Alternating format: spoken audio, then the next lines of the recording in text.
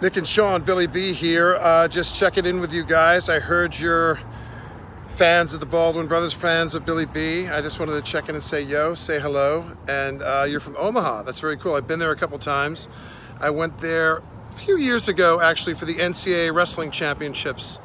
And I met Warren Buffett. I was in this hotel, and there was a restaurant, like a steakhouse in the lobby of the hotel that's right across from the arena. And he was having dinner, he was having lunch there, and I got a chance to meet, you know, your most famous son, I suppose. Certainly your most richest, I would hope. Anyway, I hope you guys are doing well. The Baldwin brothers are doing well. Alex busy on a new show. I think he's doing Dr. Death. And yeah, I love Omaha. I just haven't been there in a while. Actually, my daughter's boyfriend is from there, and one of my in-laws, Stephen Baldwin's wife's brother, lives in that area too. So I get through there every once in a while. Maybe our paths will cross in a coffee house or some, you know, when we get back to normal. I hope you're happy, healthy, and safe. And I heard you're big time gamers. My son Vance is a huge gamer. And I wish you the best for the holiday season. And I can't wait to get back to normal, man. I hope, again, I hope you're happy, healthy, safe, and we get through this this flu season and get the vaccine going, and we can get our lives back to normal.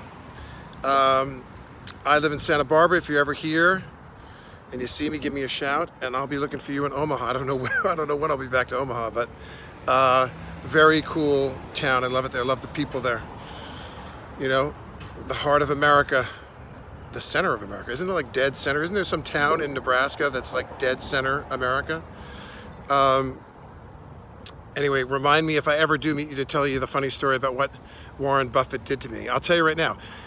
We went to take a picture together, and he took his wallet out, this long leather wallet with lots of credit. You probably know this joke because you're from there and you know that Warren Buffett does this to everybody.